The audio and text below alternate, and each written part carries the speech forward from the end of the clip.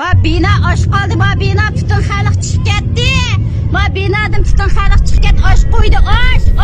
Uyda ishim yo'q. China is committing genocide through starvation. Here's what we know. China, through its zero COVID policy, is locking up Uyghurs in their own homes. They've gone without proper food for the last month and a half. There are actually truckfuls of food, but Uyghurs have no access to this food. The best food is given to the Han Chinese. The Uyghurs are taken off into COVID camps, another form of concentration camp, and whereas the Chinese are taken off into hotels. At least that's what the Uyghurs on the ground are telling us.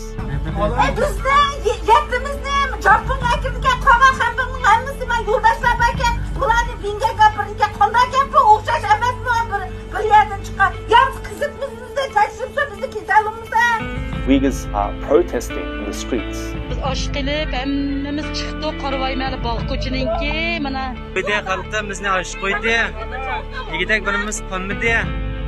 It just goes to show how dire the situation actually is.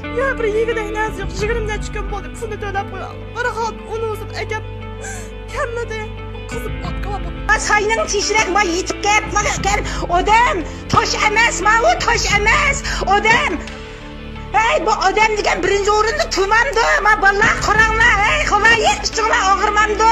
Hey, kadrlar, bolalar yo'qmi? Now China have opted to continue its genocide through starvation. Men, women and children are dying. People are jumping off buildings. People are welded into their homes. You don't have to believe me. Just look at the footage.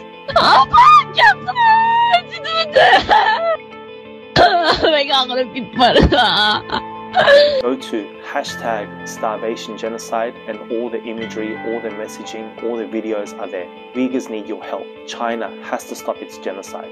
The world needs to come together to stand against this tyrant. Uyghurs are calling on everyone to go protest in front of the Chinese embassies and consulates until this genocide is over.